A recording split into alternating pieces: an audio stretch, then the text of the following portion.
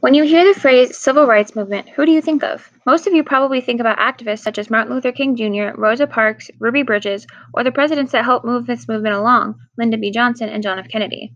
Maybe you think of poets and authors such as Malcolm X, Maya Angelou, W.E.B. Du Bois, Harper Lee, or her infamous novel. Maybe some of you are reminded of sports figures such as Branch Rickey, Jackie and Rachel Robinson, Willie O'Ree, or Muhammad Ali. Maybe you're thinking of involuntary activists such as Thurgood Marshall or Booker T. Washington.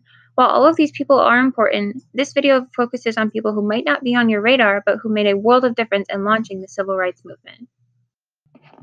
Some of you may have heard about Emmett Till, a young black man who was murdered in 1955. What you may not know is that Emmett's mother, Mamie, had an open casket funeral which allowed for her son's mutilated body to be viewed, photographed, and published in newspapers across the country.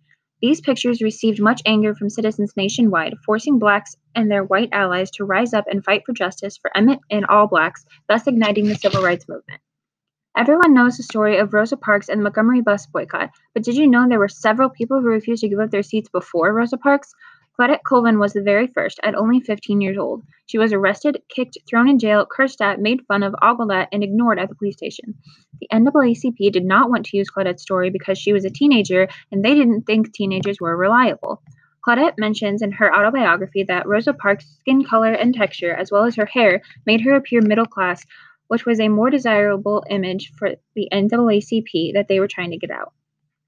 Joanne Robinson was also involved in the Montgomery bus boycott. Her organization, the Women's Political Council, pleaded with city leaders repeatedly, but they refused to do anything about it. Because of that, Joanne began to make plans herself. She led a one-day boycott, passing out tens of thousands of leaflets across the city, leading others in the African-American community and their allies to sit on buses all over town refusing to move. Joanne helped organize the entirety of the Montgomery bus boycott, but she also worked for various organizations helping women and African Americans. Maud L. Williams-Ballou was MLK's personal secretary. She did research, booked flights, edited MLK's speeches, including the infamous I Have a Dream speech. More than that, she helped organize the bus boycott and helped him establish his office at the Southern Christian Leadership Conference. King mentions Ballou in one of his final speeches as an inspiration for him and for all.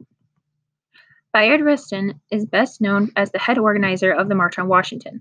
The most important fact about Bayard is that he was gay. So while organizing and marching in the most infamous boycott to end black and white segregation, Bayard was also fighting for the rights of those in the LGBTQ community. Historian John D'Amelio calls Bayard the lost prophet of the civil rights movement. Anna Hetman was an activist in many ways. She was the first African-American woman to serve on the cabinet of a New York mayor. Along with Bayard Rustin, she helped A. Philip Randolph plan the March on Washington. She was the only woman among the key event organizers there. She volunteered and worked in numerous organizations, including the YWCA, among many more. She held many titles in various committees and even worked on Harry Truman's campaign trail. My favorite thing about her is that she's from Marshalltown, Iowa, which is the same state as me. We all remember the story of Ruby Bridges, and maybe some of you know the story of the Little Rock Nine. What you may not know is the woman behind it all.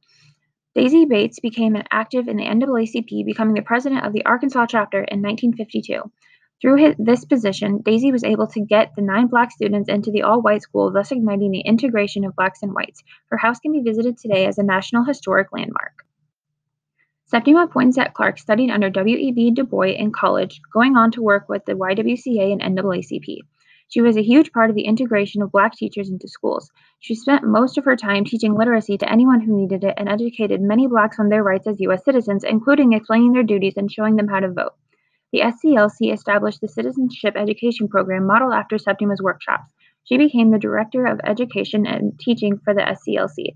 She is remembered today as the mother of the movement.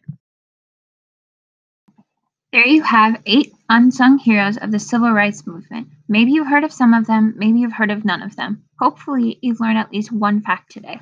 Thanks for watching.